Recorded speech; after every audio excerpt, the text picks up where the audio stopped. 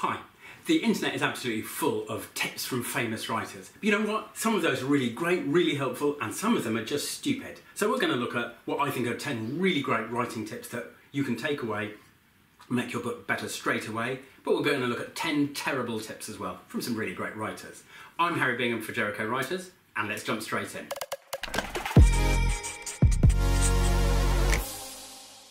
Okay, great tip number 10. We're going to work up to the top. Great tip number 10, Sinclair Lewis, the art of writing is the art of applying the seat of the pants to the seat of the chair. And this is the most basic writing tip of them all. If you don't sit at your desk and write, you're not being a writer. You're thinking about a book is not writing a book. You need to sit and work your ideas out on the page. That is the heart of all writing. If you're not doing that, you're not going to make it as a writer. Terrible tip number 10, again we're going to work our way to the top. Annie Proulx, I love her as a writer, but she says, proceed slowly and take care. To ensure that you proceed slowly, write by hand. What rubbish! If you like writing on a computer, write on a computer. Don't be bossed about just because Annie Proulx says you need to write by hand. She likes writing by hand, you write whatever way you want to write. If that's crayon on the wall, you write in crayon on the wall. Great tip number 9, Chuck Wendig. Stories are like wine, they need time. So take the time. This isn't a hot dog eating contest. You're not being judged on how much you write, but rather how well you do it. And again, it's such a basic tip here. Quality counts. And in the end, a really successful book is one that lingers forever in the reader's memory. And that's the book that you want to write. So don't force yourself to hit deadlines that are unrealistic. Care about quality. You'll speed up the more experience you have. But for now, just focus on quality. Great tip. Terrible tip number 9, Stephen King. The road to hell is paved with adverbs.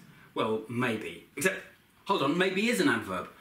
So possibly. No, possibly is an adverb. There are millions of adverbs that are absolutely fine. What he means is, don't have things like he spluttered indignantly all the time. And he's right about that, but absolutely feel free to use adverbs. They're totally fine. They're part of the language that we all use. Great tip number 8, Hilary Mantel. Love Hilary Mantel. Description must work for its place. It can't be simply ornamental. It usually works best if it has a human element. If description is coloured by the viewpoint of the character who is doing the noticing, it becomes, in effect, part of the character definition and part of the action. And again, that's absolutely great.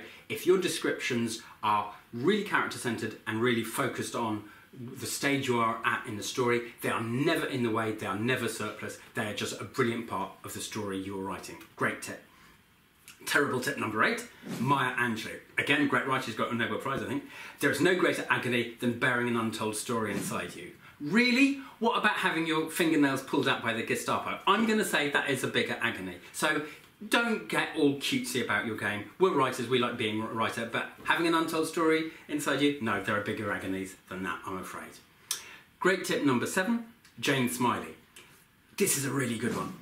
Every first draft is perfect because all a first draft has to do is exist, okay? I don't care how bad your first draft novel is, it's probably going to be bad. Hemingway once said, the first draft of everything is S-H-I-T, and he's probably right. All the first draft has to do is exist. Your job then is to edit it into shape. So don't worry too much about the quality of that first draft, just make it exist. Great tip, Jane Smiley, thank you very much. Terrible tip number 7, Agatha Christie. What a ridiculous thing to say. The best time for planning a book is while you're doing the dishes. Well, maybe it is for her, and maybe it's not for you. But don't be bossed around by Agatha Christie. You plan the book when you want to plan the book. That might be walking the dog, it might be doing the dishes, it might be sitting in front of a computer and actually working it out. And of those 3, I'd suggest walking the dog is quite a good one, but actually sitting at the computer and doing some work, that is even better.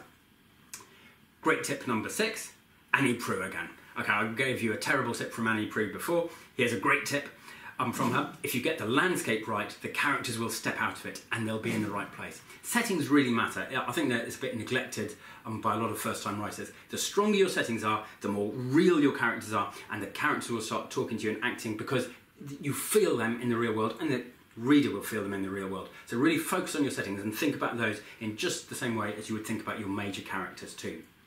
Here's a terrible tip from Bradbury. You must write every single day of your life. You must lurk in libraries and climb the stacks like ladders to sniff books like perfumes and wear books like hats upon your crazy heads.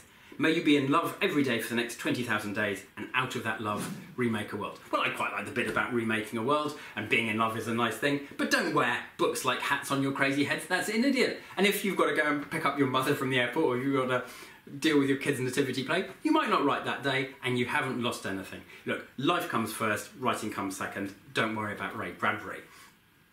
Great tip number 5, Anton Chekhov. You've heard this before, and it's a really good one. Don't tell me the moon is shining, show me the glint of light on broken glass. The more detailed and focused you can make your prose, the more real it'll seem. So the moon shone, that's a nothing, it's bland, it's generic, but talk about the glint of light on broken glass, and we're instantly there in a scene. There's a kind of magical quality to it. So focus on those details, find those details, and your great writing will grow out of that exploration of the detailed. Terrible tip number 5, Elmore Leonard. Never open a book with the weather. That tip, and why not? That tip annoyed me so much that when I read it, the next book I wrote, I opened a book with the weather. Just to annoy Elmore Leonard. I don't suppose he wrote my book. And I sent it to my agent, my editor, and I said, I've just broken Elmore Leonard's rule number 6 of writing, here it goes. And they were absolutely fine with that. If you want to open a book with the weather, open a book with the weather. Great tip number 4. Margaret Atwood. I've had books that didn't work out. I just abandoned them. It was depressing, but it wasn't the end of the world. I mean, sometimes you bash yourself against the wall and you get through it, but sometimes the wall is just a wall. And you know, this is an interesting tip. We come across writers, Jericho writers, where sometimes they've been working on a manuscript for 3 or 4 years and it's just not going right. And you know what? They've learned a massive amount in that writing process, but maybe it's a time to move on from that book and to take all of the wisdom and knowledge and experience they've acquired and plough that into a novel that really can succeed. So, you know, I think it's really important to be diligent and persistent, and you know, you've got to knock against the wall to see if you can get away through it, but sometimes you just say, it's not right, move on. Terrible tip number 4, when we're getting to our top 3 in a minute. Mark Twain. I often want to criticise Jane Austen, but her books madden me so that I can't conceal my frenzy from the reader, and therefore I have to stop every time I begin. Every time I read Pride and Prejudice, I want to dig her up and beat her over the skull with her own shin bone. Well, that's ridiculous. Pride and Prejudice is a magnificent book. Mark Twain, you're a magnificent writer, but that's an idiotic thing to say. So we don't need to listen to Mark Twain on that. Right, great tip number 3, Tom Clancy. You didn't expect him in the top 3, did you? Suspense is achieved by information control. What you know, what the reader knows, what the characters know. That's a great tip because it can really focus your mind. If you've got a particular plot problem, thinking about information control and who knows what, it can be a real tool for unlocking that particular problem. So thinking about suspense as a process of information control can be a really great device for helping you figure out your plot problems. Terrible tip number 3, William Faulkner. In writing, you must kill all your darlings. This is so famous, it's such a great line, but it's rubbish. And, you know, if you write something that you think is really good, and other people think it's really good, and you love it and it is one of your darlings, don't kill it. It's great. Keep it. The idea that you have to kill your darlings is just not true, okay? Sometimes you have to, mostly you don't, okay? Great tip number 2, Franz Kafka. I love this. Don't bend. Don't water it down. Don't try to make it logical. Don't edit your own soul according to the fashion.